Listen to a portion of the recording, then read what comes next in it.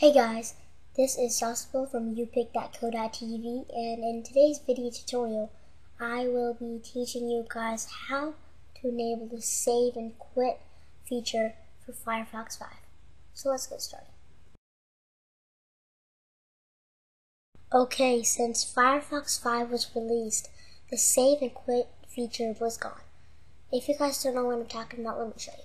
So I will have two tabs open at the same time, which is my website and Google. And when I click the X, it doesn't say save and quit. So just close tab, open up Firefox.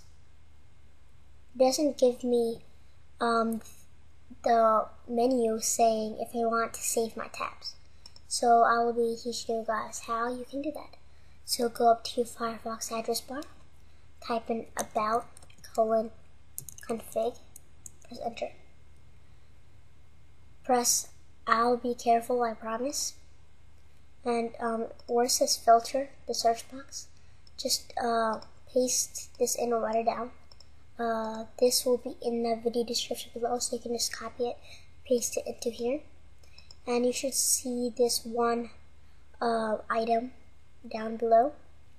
You just want to right click and go to toggle, or you can just double click it. So make sure it is true. To know if you did it correctly, it will be bolded and the value would be true.